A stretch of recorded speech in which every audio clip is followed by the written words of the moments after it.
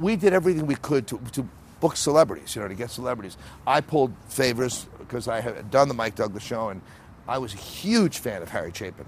Huge. I still am a big fan. And I remember calling him and asking him, because he was coming in to do a concert, and I remember him saying, well, if someone will pick me up at the airport, I'll do it. Well, Kathy Stone, get to the airport, because there were no limos or anything, So Kathy picked him up, and he did Bananas. It was great. He sang 2 songs and answered questions for the kids. And here are these kids in Columbus, let alone the rest of the country, who have a show that's really, really for them, So Harry came in, and then the Ohio State Fair. Now, most of us, as you know, were from New York. Technically, a lot of us Jewish people from New York, actually, who came in. And I remember the first week we were there, me and Robert Morton and Howie Blumenthal, a bunch of us, went for Chinese food in Columbus, Ohio on Sunday, because that's what you do if you're Jewish and you're from New York. And we sat down at a Chinese restaurant, and the waitress came and put down rolls and butter. And we looked at each other and said, we got to get out of here. And we left. We got right out. Never had the food. But anyway, just a little aside. That actually happened.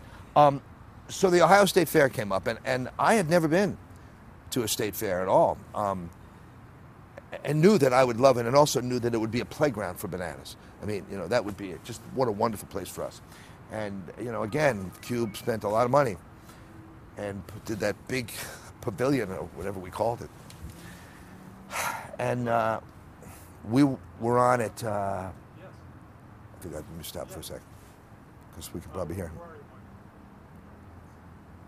Where are you? I'm just, Michael's coming, I'm leaving. Michael wanted to do it with me. I said, what are you, crazy? I'm not sitting next to you. I said, it'll look like a before and after. You know what might be fun when he gets here? We can chat for a minute. It's just the 2 of you. Oh, yeah, I love Michael.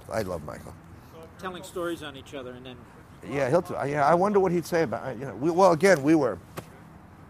I'd say it. I'd start something, he'd finish the sentence. Yes, all the way to the end. That state fair was... When I got to QUBE for the interview... Are you still rolling? Yeah. Oh, all right. Where were we? The QUBE Pavilion. Yeah, so now...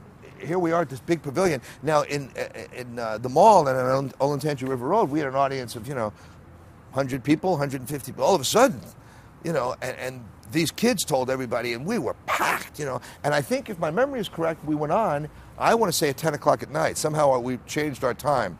We weren't on at regular time, I don't think. And so we booked celebrities, or there were celebrities at the fair. As soon as we got that list, we went to town. And I remember we got Pat and Debbie Boone to come on. And of course, the trick was to get them to ask a question for the QUBE, which is what we always did. So Pat and Debbie Boone came on, and Arnold Schwarzenegger we booked. And for weeks I knew this. I said, look, we got to get this man to take off his shirt. We have to get it. So, of course, one of the producers speaks to the manager, and the manager said, he is not taking off his shirt. He's not doing that. He doesn't do that anymore. He's, he's a movie star, whatever. All right, fine. Yeah, we're going to buy into that.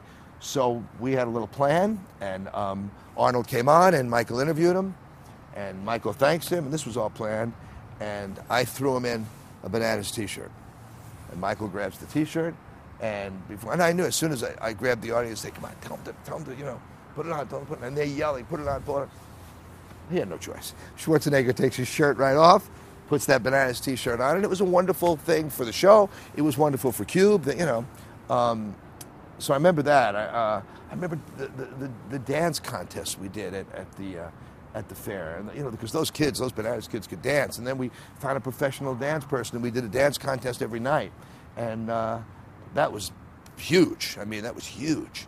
So we just went on and on. It just grew and grew. It was, you know what, John? It was a show that took on a life of its own. It really did. And corny as it sounds, we cared. We really did give a damn.